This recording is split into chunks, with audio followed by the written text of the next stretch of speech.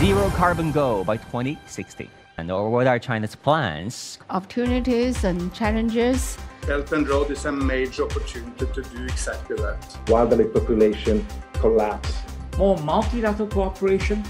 We have to all work together.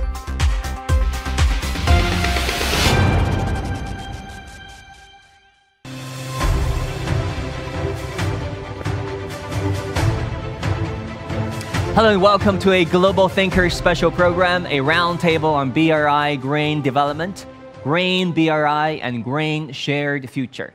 Now, this event is hosted by CGTN and BRI International Grain Development Coalition. My name is Wang Guan, and I'm a news anchor at CGTN. This summer, we have seen wildfires erupting all over the world, sadly, and we're struggling with soaring temperatures, unprecedented in decades. Heavy rains and floods have caused death, while droughts are destroying crops and worsening the ongoing global food crisis. As the Intergovernmental Panel on Climate Change warned us that climate change is occurring faster than anticipated, many countries have committed to decarbonization. Now, China is among the most ambitious of them all. It has set a carbon peaking deadline of 2030 and zero carbon goal by 2060. China has also pledged to stop building new coal plants abroad and is focusing on a Grain Belt and Road initiative. Now, for more on this, we're honored to have influential global climate policymakers, grain leaders, and heads of non-governmental organizations for sustainable development to discuss today's climate actions taken by China as well as by the international community. Now, first of all, I'd like to introduce to all of you our very distinguished group of panelists joining us today for our discussion. We have Dr. Zhou Guomei, Director General of the Department of International Cooperation at the Ministry of Ecology and Environment of China. We also have Mr. Zhang Jianyu, Executive President, BRI Grain Development Institute. Also, we have guests joining us online. They are Mr. Marco Lambertini, Co-Chair of BRI International Grain Development Coalition and Director General of WWF International. Mr. Eric Sohan is convener of the BRI-GC Advisory Committee. He's a former UN's Undersecretary General and advisor of the World Resources Institute. Now, Mr. Simon Tay, joining us online, is Associate Professor and Chairman of the Singapore Institute of International Affairs. Mr. Zhou Ji is advisor to the BRI-GC Advisory Committee and CEO and President of the Energy Foundation China.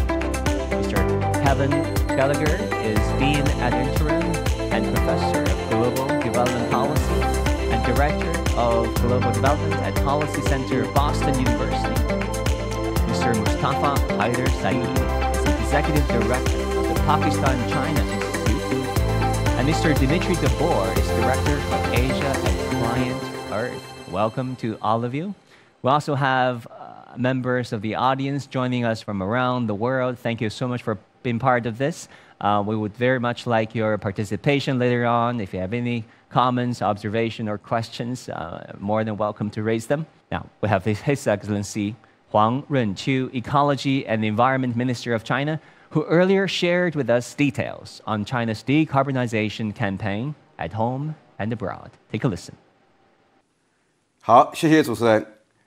尊敬的傅海燕部长，各位嘉宾、观众朋友们，大家好！非常高兴参加本次论坛。在这里我代表中国生态环境部和“一带一路”绿色发展国际联盟，对出席论坛的各位嘉宾和朋友们表示热烈的欢迎。当前全球正面临经济复苏、应对气候变化、生物多样性保护、能源和粮食问题等多重的挑战，迫切需要聚焦绿色低碳转型，探索发展和保护协同的新路径。本次论坛以共享绿色创新，共创低碳未来为主题，具有很强的现实意义。在“一带一路”合作迈向10周年之际，我愿就深化绿色丝绸之路合作与大家分享3点看法。一是强化合作引领，依托绿色联盟等国际交流合作平台，进一步对接合作需求，挖掘合作潜能，凝聚合作共识。二是探索绿色创新，持续推动绿色产业合作模式和投融资模式的创新，为绿色丝绸之路合作注入新的动力。三是推动互惠共享，分享更多的、更可推广、更可复制的绿色解决方案，不断提高“一带一路”建设的绿色底色和成色。最后作为 COP15 大会的主席，我呼吁各方充分展示保护全球生物多样性的政治意愿和灵活性，推动达成兼具雄心和务实平衡的2020年后全球生物多样性框架，共同谱写全球生物多样性保护的崭新篇章。预祝本次论坛圆满成功，谢谢大家。Thanks so much. That was Minister Huang of China. Thanks so much for taking time off and addressing our roundtable. Now, another comprehensive plan to address climate challenges comes from Singapore. Last year, Singapore unveiled its Green Plan 2030, which sets ambitious and concrete targets for the next 10 years. Now, Her Excellency Grace Fu, its Minister of Sustainability and the Environment of Singapore, she explains how the city-state aims to be greener. Take a listen. Your Excellency Minister Huang Renqiu, Minister of Ecology and Environment, Mr. Marco Lambertini, WWF International Director General and BRI Co-Chair, Roundtable participants. Next year marks the 10th anniversary of the Belt and Road Initiative, conceived by President Xi Jinping in 2013. The initiative has made steady progress over the past decade, including through the formation of the International Green Development Coalition in 2019, or BRIC for short, and its growing membership. BRIC's principles remains as relevant today as a decade ago. Extreme weather events have soared in frequency and intensity, with many regions experiencing long periods of droughts, heat waves, and record flash floods. This has further caused water stresses and aggravated existing imbalances in the food and energy markets. More than ever, we must band together to seek solutions and double down efforts towards net zero emission. Green innovation is a key pillar in climate action. Technology and innovation are needed to create new solutions and overcome resource restrictions. Singapore will continue to contribute to global efforts in sustainable economic and social development. The Sino-Singapore Tianjin Eco-City is a case in point. In 1 decade, an area of non-arable salt pans was transformed into a low-carbon, livable and vibrant smart city.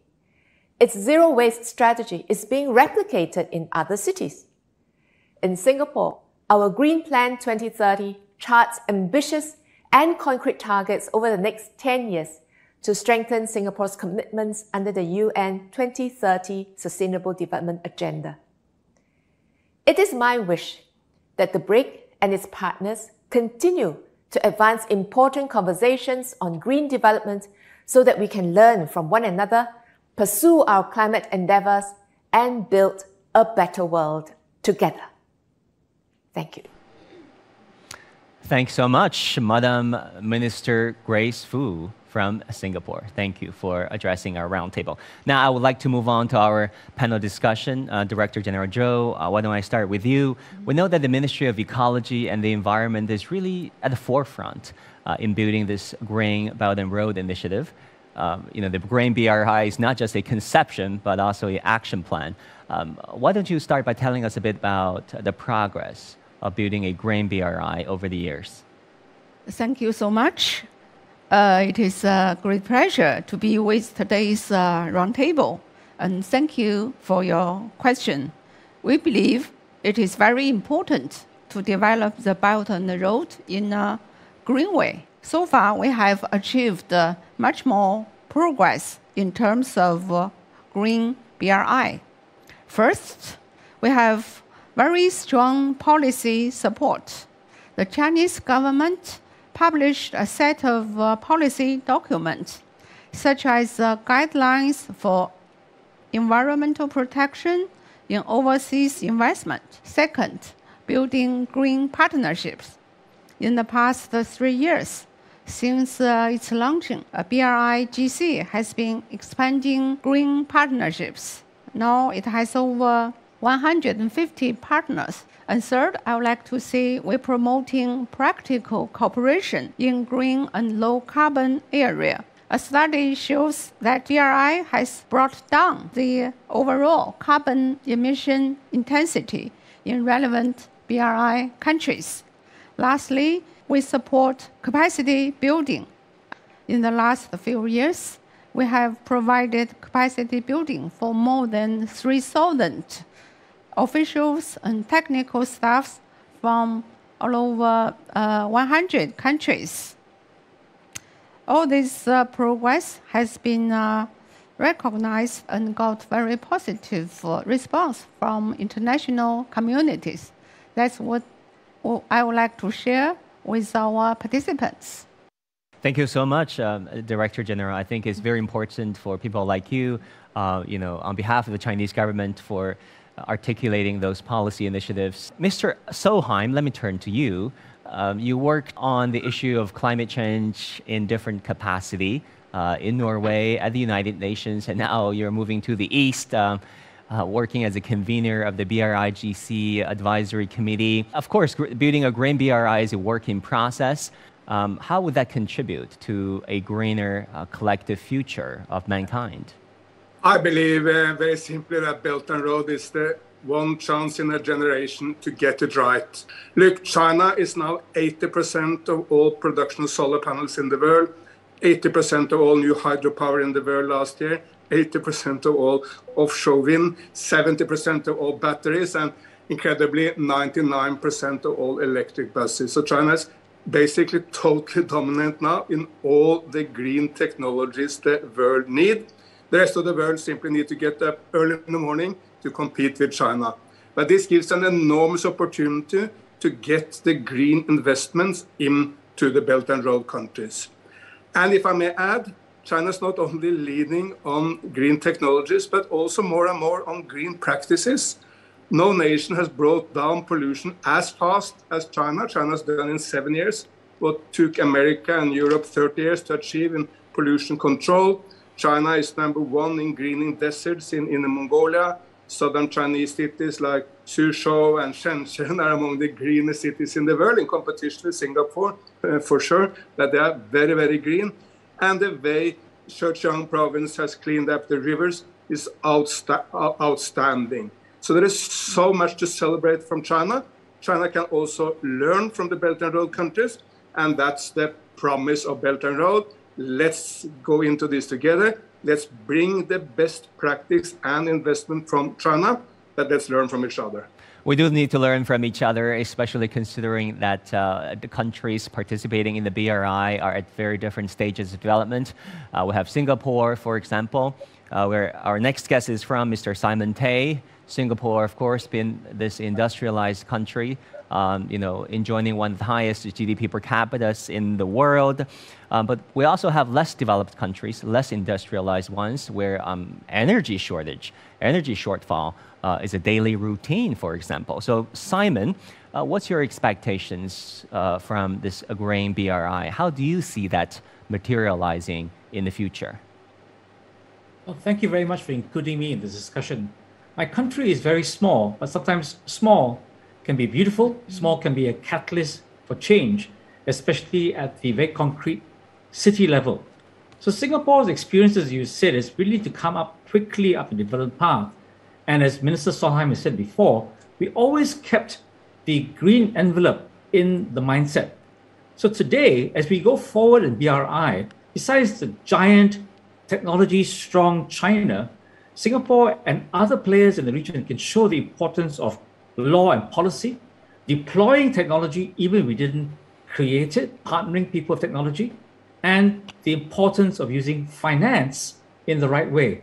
Here in ASEAN and Asia, you said developing world. You're right. That's a key difference between us and the developed world. We need to continue to grow, to develop, to provide income for many millions of people across developing Asia. But at the same time, we've got to do it in a way which is really improves the situation, not just ameliorates it from business as usual. So Singapore, I hope, can be a catalyst. It can be a bit of a pathfinder, and certainly within our limits, can be a partner for China and many other countries seeking these paths of development towards a greener and better future. Yeah, I would say Singapore's participation is much welcomed and anticipated going forward in building this green BRI. I want to turn to Mr. Zhou Ji. You are one of the leaders of the BRI GC, a very important organization, advocating countries, bringing countries on the same page when it comes to building a greener BRI. Talk to us about the role of BRI GC in building this green BRI. There might be 2 or 3 major things to do. Number one, awareness improvement based on scientific knowledge and better practice. But certainly no need to say most of the developing countries, especially those in Southeastern Asia or South Asia, they are underway for industrialization and urbanization, for modernization, but they are faced with very heavy burden or task to develop their infrastructure, and including road, electricity, telecommunication, etc., etc. This platform can change or capacity building activity, engaging different stakeholders together to address the issues sector by sector, issue by issue, but mainly focusing on how to green their development by introducing clean energy, low carbon infrastructure, as well as capacity building. I want to ask you about the challenges that you briefly touched upon. What do you think are the barriers facing the global south, the less developed countries, in their low carbon transition?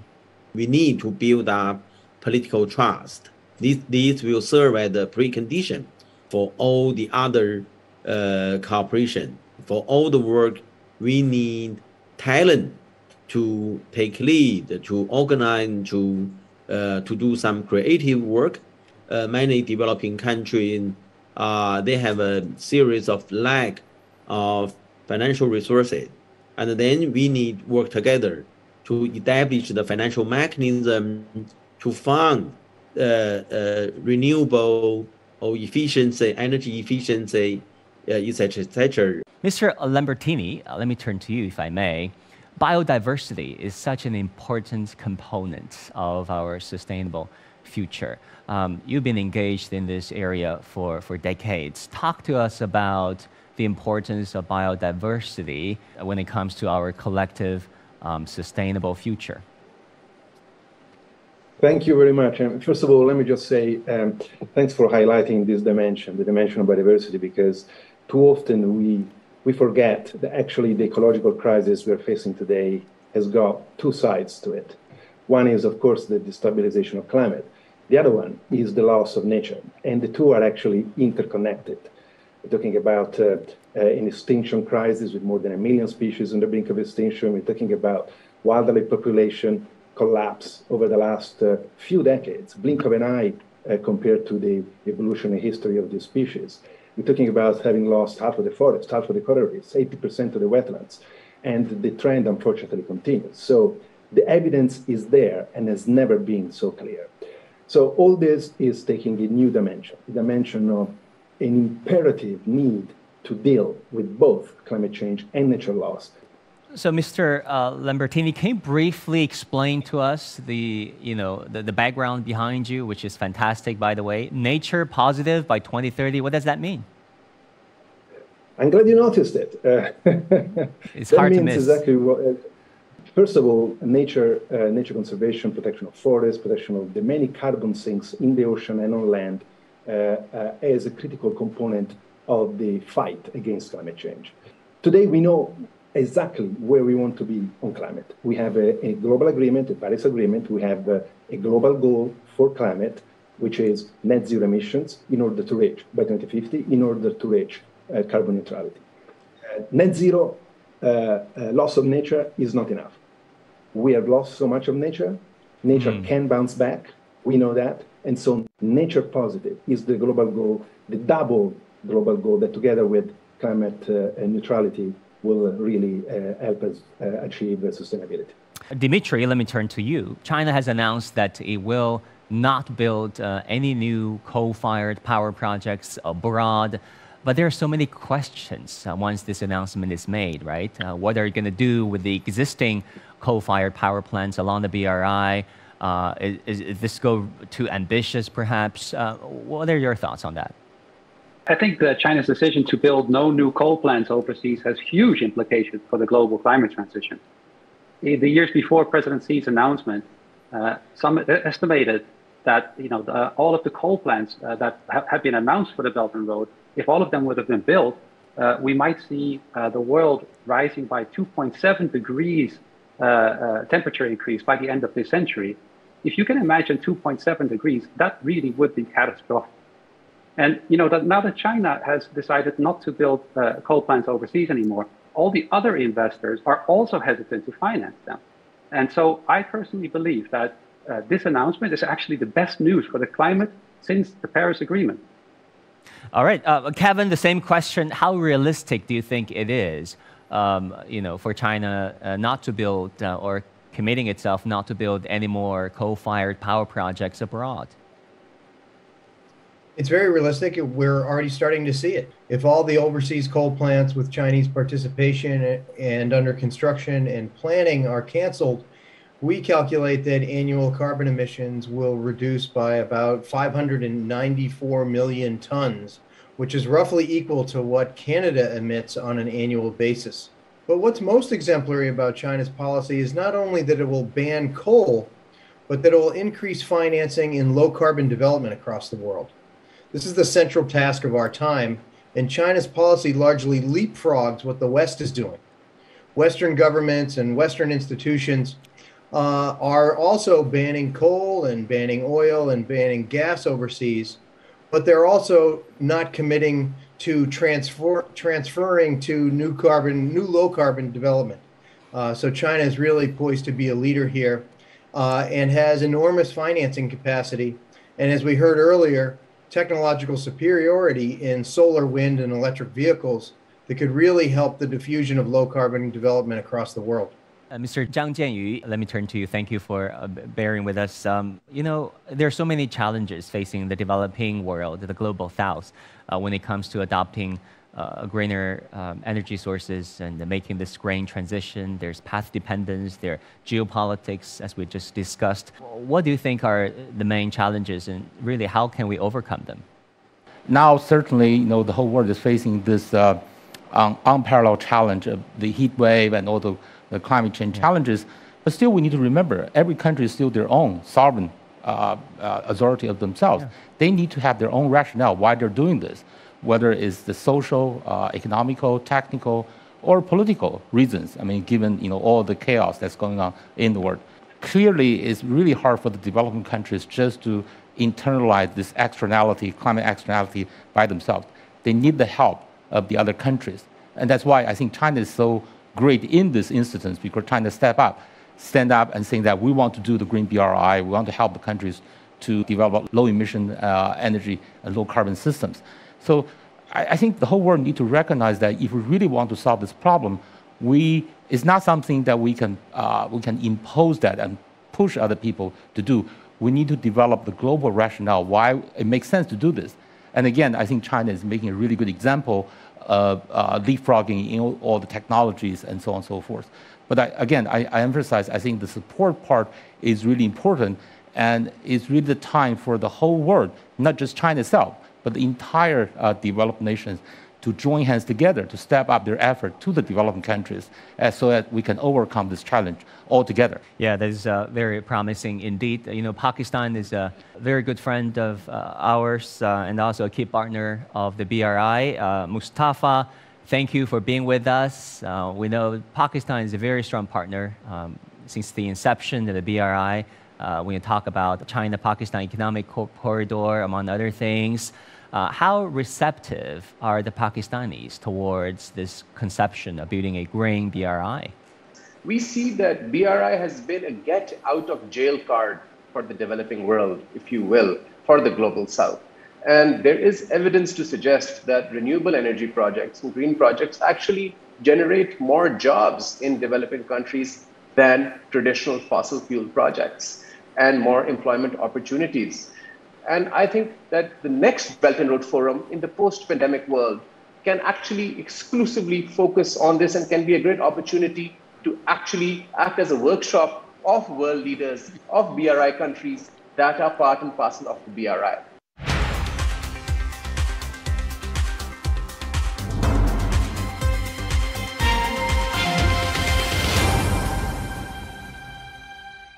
You know, Director General Joe, we've just heard from Mustafa, so many countries, so many partner organizations are looking to China for leadership when it comes to making this green transition. And or what are China's plans going forward when it comes to building a green BRI?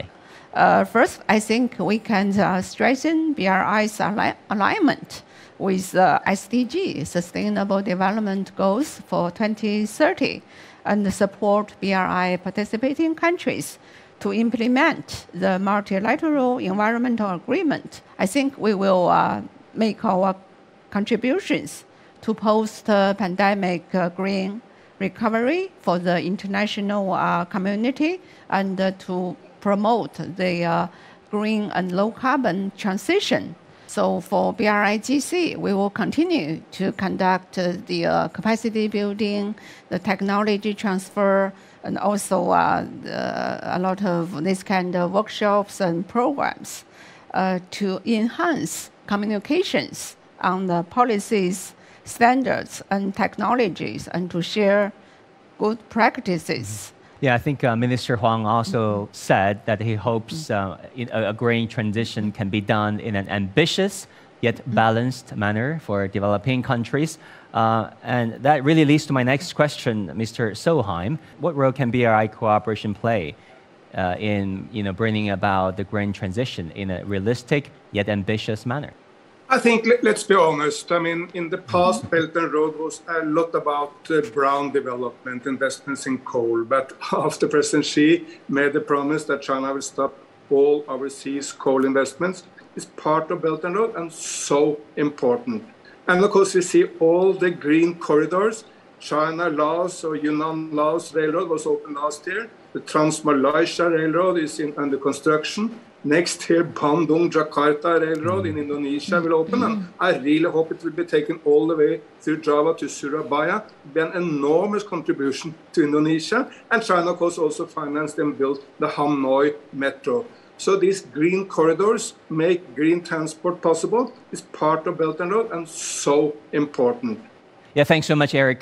Mr. Zhang, we've heard from Eric talking about so many concrete examples where grain railroads are being built, how those grain projects are benefiting recipient countries. But there are different voices, right, from the Western media, the Western commentators, accusing or questioning China's motives, questioning how green the BRI can really be. How do you understand that? How do you look at those Western allegations? I think every country really needs to do whatever they can, to really step up the effort to do this together. But I think the Western sort of what I call that deceptive and misleading picturing of China either is doing the wrong thing or not doing enough, just simply not true. I think that if you look across the board of who is making the real help to the developing countries to relieve people from poverty, to help to green their country, and to build the infrastructure to improve the life standard of their people, China is probably doing more than all the other countries combined together. Yeah, there's so much politicization, finger pointing going around, even in the realm of dealing with the issue of climate change, which is a limited time offer. Kevin, let me turn to you. Funding is very, very important. Green financing is a much discussed issue of the day. What are some ways, in your opinion, to improve BRI participating countries' green financing capabilities? China is now a green financing policy leader. China financed the largest solar power plant in South America in Argentina, wind power in Ethiopia, solar power in the Philippines. And according to our research that was published in the Chinese Journal of the Chinese Academy of Social Science called China and the World Economy, there's $1 trillion worth of investments in BRI countries and in other developing countries around the world in clean energy that China could invest in and other countries could invest in either. Given that China has superior technological capabilities, overseas investments in these technologies can be win-win for partners in the global south, for the Chinese economy, and the global climate. China and BRI countries could also develop a green BRI safety net for situations and circumstances such as the current predicament when it makes it difficult for countries to finance commitments in the short term.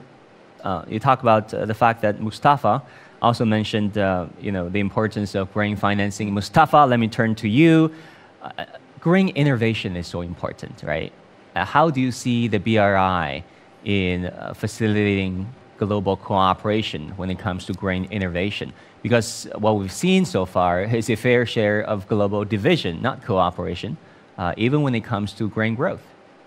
So when we talk about innovation, I think that if we institutionalize a joint working group of greening BRI, of different BRI corridors, for example, there's a joint working group on Gwadar, on ports and pipelines in Pakistan. If we institutionalize this consultative working group with all BRI countries and China on greening the future projects of outbound investments from China, I think that would be a fantastic first step. China is very open to transfer of technology and sharing its prowess in this regard. I think that would be a great first step, because this has to be, as some of my friends have said, and Kevin has also alluded to, it has to be a lifestyle change, Mr. Wang.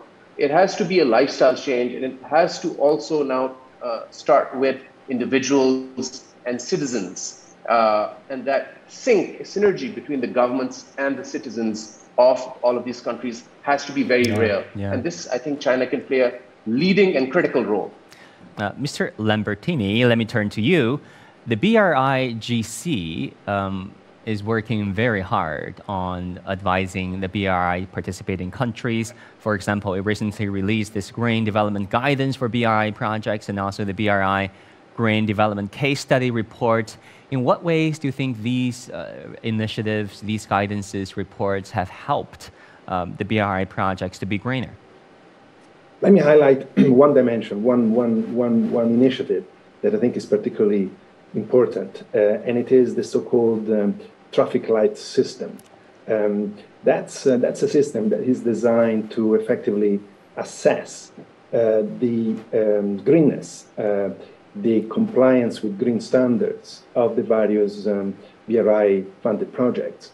And the two dimensions here which are important. The first one is to base the traffic light system on ever more rigorous and clear metrics and indicators of sustainability vis-a-vis the different type of projects, whether it is energy or linear infrastructure or others.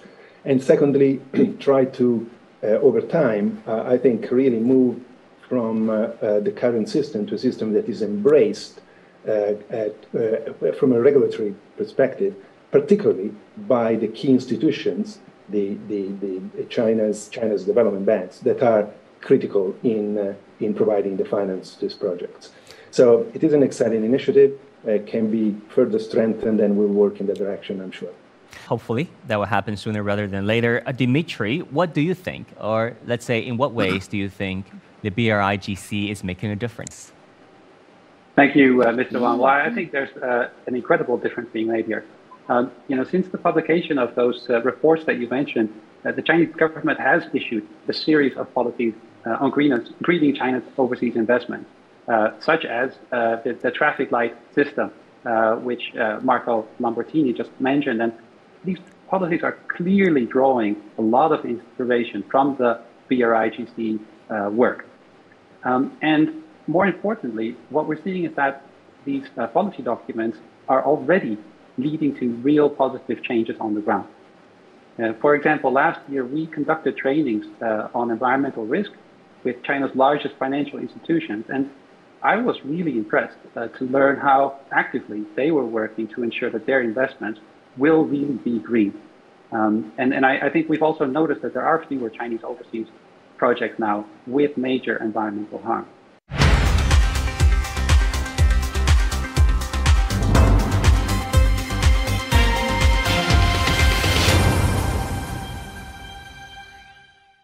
All right, we do have a good number of online audience joining us in today's discussion, and they do have some comments and questions, as I understand.